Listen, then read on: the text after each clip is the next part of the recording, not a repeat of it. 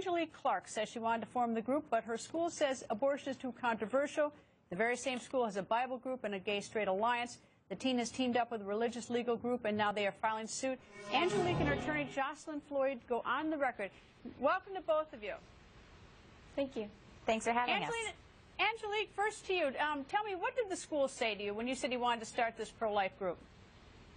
Well, after I submitted the application, I actually didn't hear back from him for many months. So I contacted my vice principal, and he sat me down and told me that the club would be too controversial, that pro-choice people would feel left out, and that there were more qualified people than a sophomore to talk about abortion. Do you go to a private school or a public school? I go to a public school. And did the teacher say, suppose that there had been a club with the opposite viewpoint, a choice club, would that have been permitted, do you know? Yes, based on the Equal Access Act, you can have any club as long as there's another club that follows the guidelines. Jocelyn, you have filed for a motion for preliminary injunction. What are you seeking and on what grounds?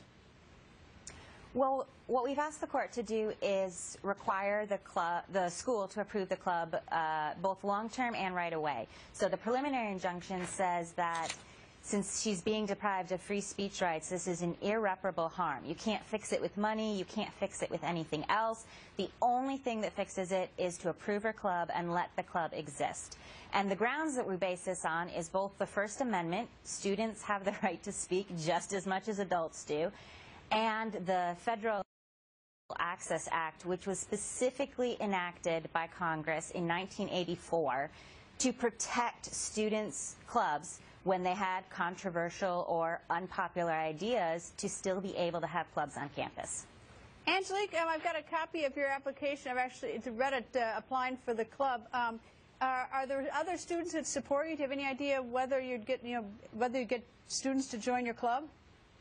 Yes, I have 25 interested students already signed up for the club, which is actually 10 more than necessary.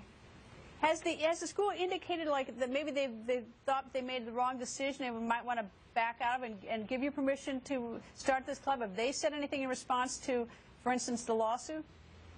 No, I haven't heard anything back from the administration as yet. How about the teachers? Any of the teachers, have they said anything? No, they haven't.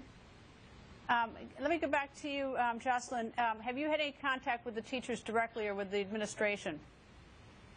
No. Back in May, we sent what's known as a demand letter, which is a precursor to the lawsuit, where we said, hey, school, this is what the law says. This is what you did wrong. Approve her club. And we heard absolutely nothing from them. And this is a strategy that we use across the country with all of our Students for Life of America clubs.